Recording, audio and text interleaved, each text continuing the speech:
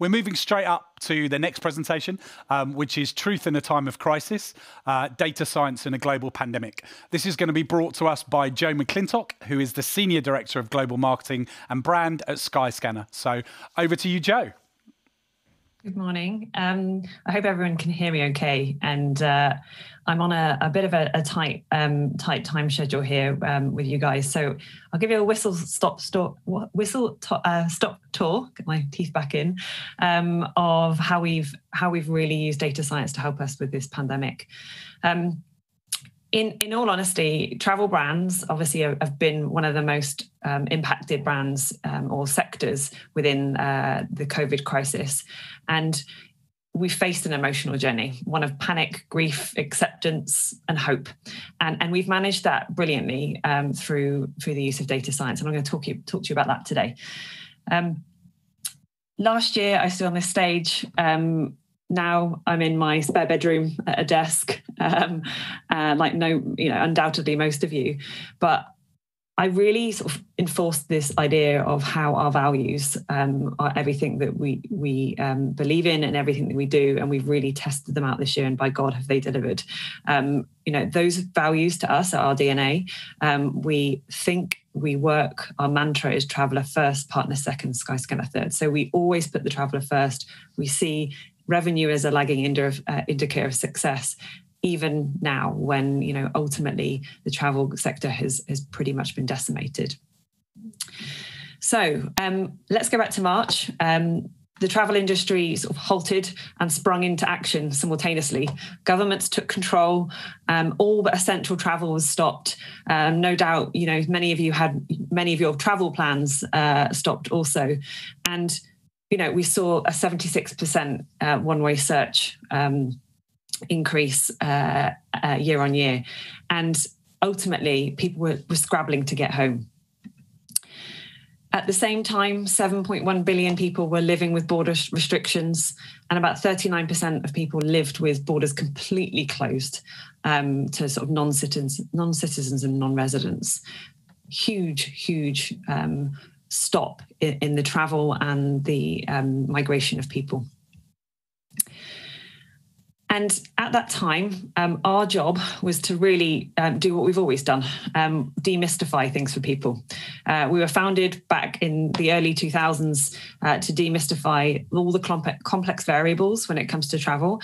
And it was our job to do it again, but with a hugely different set of variables, and actually crucially where people's health was at risk. So we felt a huge duty of care and a huge responsibility to make sure that we did that brilliantly for our travellers and the public. And, as a business, we had to pivot really quickly and frequently, still pivoting now. And, everyone loves a Friends Giphy here. But, all joking aside, our teams rallied round. We ultimately lent into user satisfaction, making sure that we could help travellers with all their queries, their flight changes, their bookings, all these, relevant things that people were experiencing. But equally, the Skyscanner marketing team had to really step in and lead the company through this crisis, lead the company to keep talking to our travellers, to keep engaging them, to keep supporting them and live our values when we couldn't talk or sell travel anymore.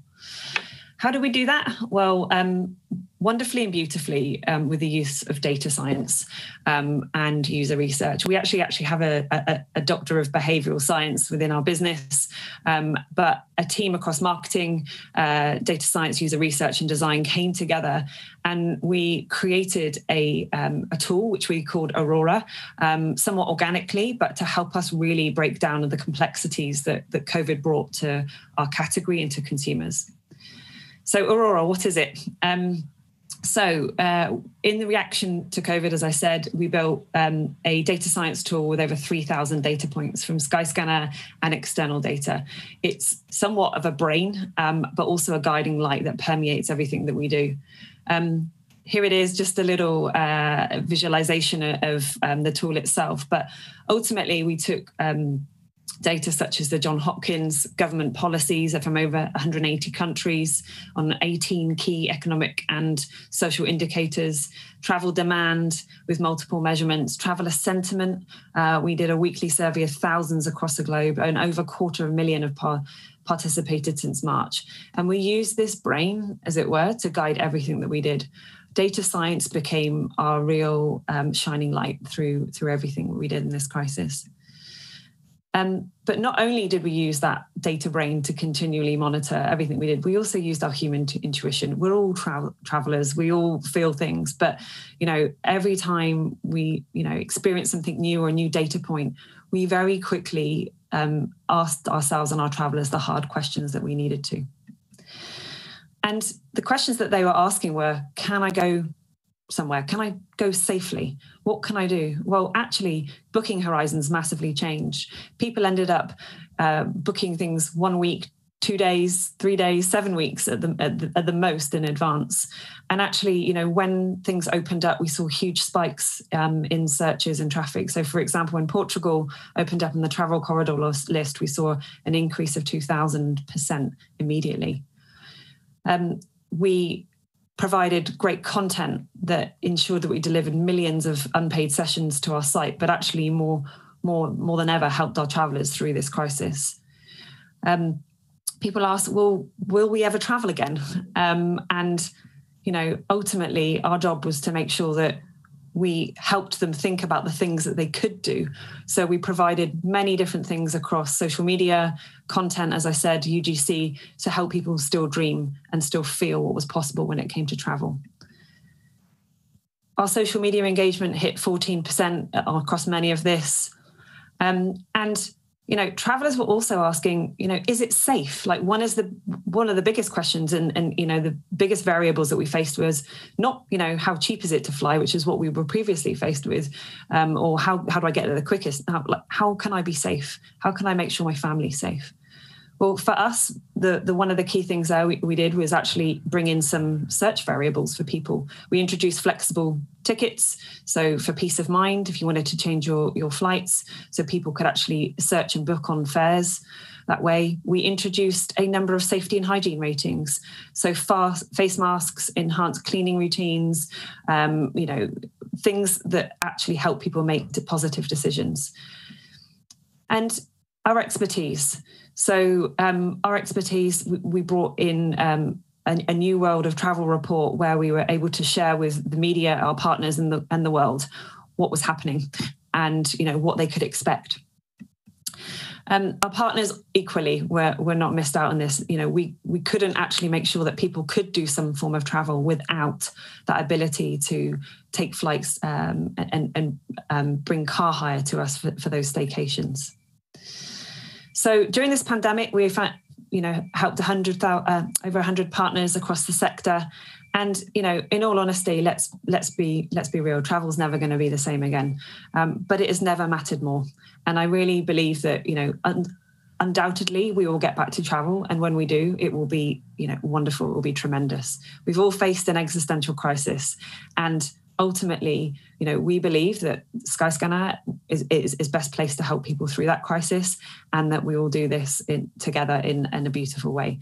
I'm rushing through these slides very much because we're on a short time horizon, but I'm going to hand it back to the guys at MadFest because we're out of time now, and I think we're out of time for questions as well. But please ping me on LinkedIn if you want to hear anything.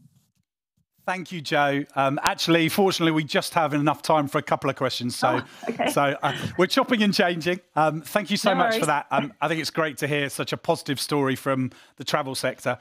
I love how you talked about marketing and data leading at the board table at this time. Could you maybe talk about how the spotlight or the ask has changed of marketing during this period? Yeah, I think there's two asks. One is actually, how do we keep talking to people and what do we say so we're not tone deaf? We really lean into how they're thinking and feeling because there is such, high anxiety, but high optimism too. So we're very much at the table steering that conversation. And then the second is bringing the insight. So, as the voice of the customer, we bring that information about how people are thinking and feeling, how they're behaving and how they're looking to behave. That for me has flipped us from being a product-led business to a brand-led business pretty much overnight. So we are helping steer the conversation with product strategy through to design experience strategy through to how we communicate. Brilliant. And I think that's a great learning for a lot of people. And you may have alluded to it in that answer, but what has changed that you think will continue once we get out of this crisis? Like, what learnings have you taken that probably will just change the way Skyscanner uses marketing in the future? So we've always said we're traveller first, but actually the level and depth that we need to go to and continue to go to learn is continuous, and we need to keep developing that and asking ourselves really, really hard questions. The second thing is being highly adaptable to a really volatile, changing environment. That's not going away. And our job is to continue to think the customer and the environment and serve it as quickly as possible. Yeah.